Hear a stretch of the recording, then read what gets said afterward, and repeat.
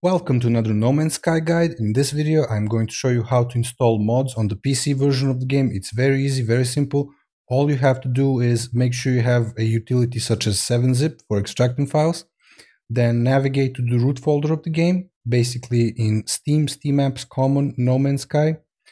Enter the game data folder, enter the PC banks folder, and here you will see a little textual file that's called disable mods. Now I already renamed it, but you need to either rename it or delete it, and you need to create another folder that's called mods.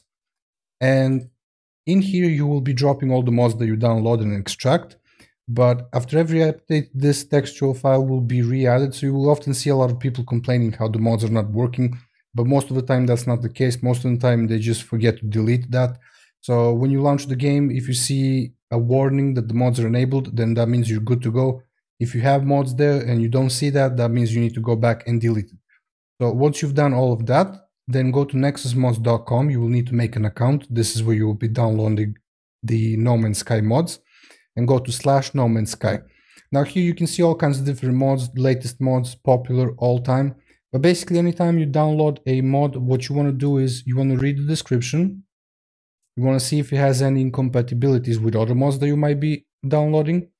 And you also want to check the posts area, because often players will report if the mod is broken or doesn't work anymore. Like for example, here you can see me telling other people that they need to delete the text file. So always read the posts area. Chances are that someone else will be reporting before you, and you're always welcome to test them yourself. So that's how you install mods in No Man's Sky. If you have any questions, feel free to let me know. It's very easy. Anyone can do it in 2 minutes or less. And I hope this little video helped you, and good luck, guys.